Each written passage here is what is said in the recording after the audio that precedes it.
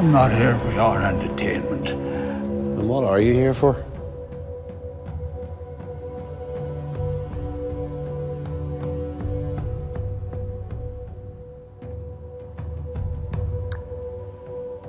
I don't know. For me, the hunger strikes will always stay with me. You know, it's very hard to to shake, and that's actually one of the exchanges between us in the film. McGuinness does mention that. You know, to have 10 men die in hunger, political prisoners die on hunger strike in an advanced democracy was an extraordinary thing and an extraordinary time. I'll tell you why we're here, in this God-forsaken church. And it's nothing you don't already know.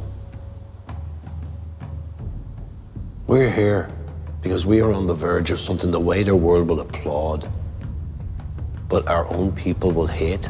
After the Omagh bombing, when I believe it was an inspiration for this, when the man had lost his daughter, and the first thing he said was forgiveness. You know, and you feel when somebody that grief-stricken is able to call for peace, call for an end. I think that is the spirit of this piece. You know, it's the sorrow must stop.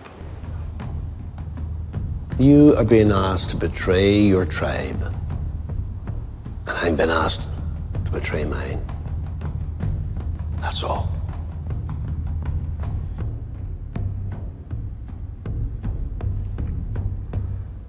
How can we even contemplate doing that?